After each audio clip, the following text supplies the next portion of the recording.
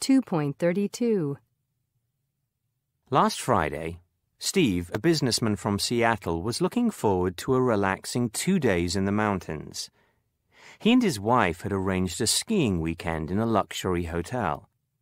But the weekend didn't work out exactly as they had planned. Steve worked until late on Friday evening. His office was on the 12th floor. When he finished at 8 o'clock, he locked his office and got into the elevator. And he didn't get out again until Monday morning.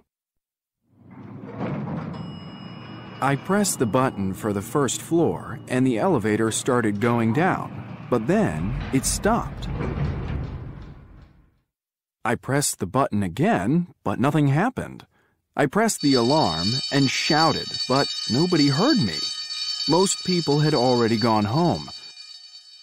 I tried to call my wife, but my cell phone didn't work in the elevator. I couldn't do anything. I just sat on the floor and hoped maybe somebody would realize what had happened. But on Saturday and Sunday, I knew nobody would be there. I slept most of the time to forget how hungry I was.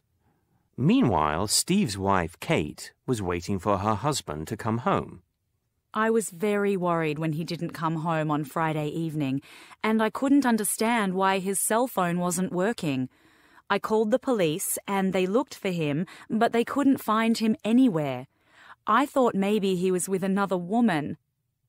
So, Steve was in the elevator the whole weekend from Friday evening until Monday morning.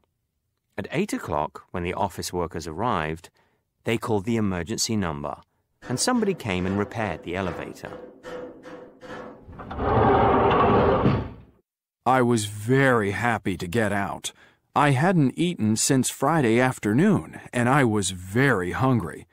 It's lucky that I am not claustrophobic because the elevator was very small.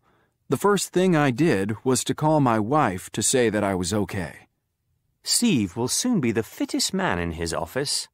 From now on, he's going to take the stairs every day, even though it's 12 floors.